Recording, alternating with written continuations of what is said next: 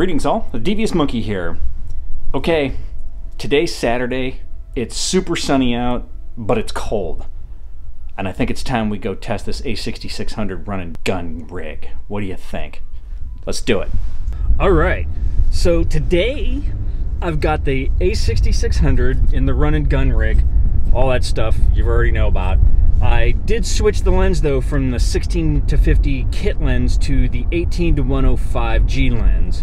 So I'm a little bit tighter in here on the screen, but I want to be able to zoom a little bit better. So I'll probably just go to the Vibe District, walk around a little bit, get some footage. I mean, it's not going to be anything crazy. And then I'll go get some bean. I think that people are starting to get tired of the, and this is all the buzzwords, the creamy, buttery, smooth gimbal footage, and they're looking for a little bit more realistic handheld with minimum amount of stabilization footage. I don't know.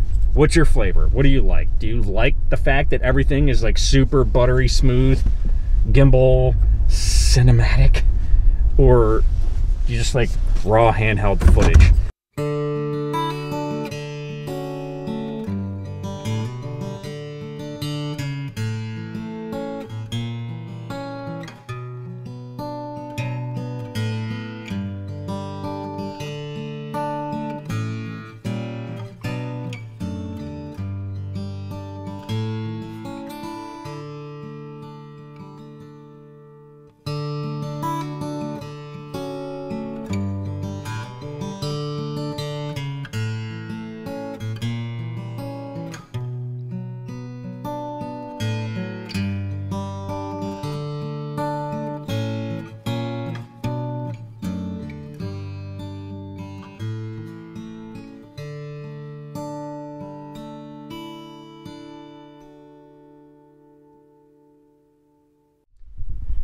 Okay, thus endeth today's testing.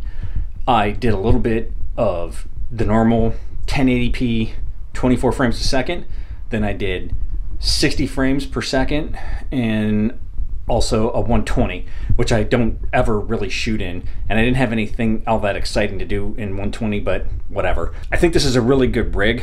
It works perfectly for just grabbing it and going, and right now I'm actually using the handle, the small side, or the mini side handle to hold this up in front of me. It's a little heavy, but the point is that you can do it, and all is well. So that's all I've got for you today.